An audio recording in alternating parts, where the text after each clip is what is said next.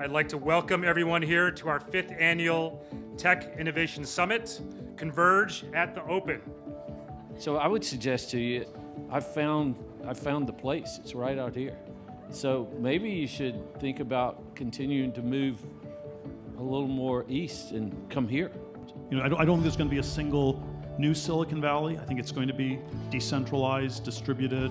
The question I like to ask is, are these technologies, do they help you integrate with the rest of the world, or are they somehow things that atomize us? What can Arizona learn from places like Austin, Miami?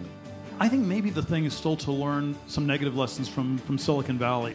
You know, it was this incredible tech boom, it was this incredible gold rush. The local governance really broke down in Silicon Valley.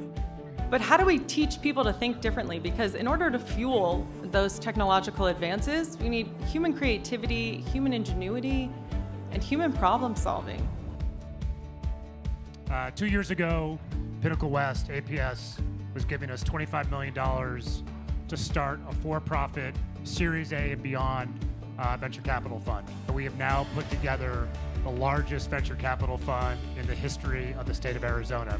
The quadrant of technical talent and cost to hire that talent is unmatched anywhere. And so really there was no better place to do it than here in this valley. It's my great pleasure to introduce the best governor in the United States of America, and that is our governor, Doug Ducey. Governor. There's a commitment here from the Phoenix Thunderbirds and CONVERGE Tech Summit that this will continue on into the future. So I want to thank you all for that commitment and hard work. And if you like the direction Arizona's headed in right now, you ain't seen nothing yet. Wall Street's not in New York anymore. It's here. It's anywhere.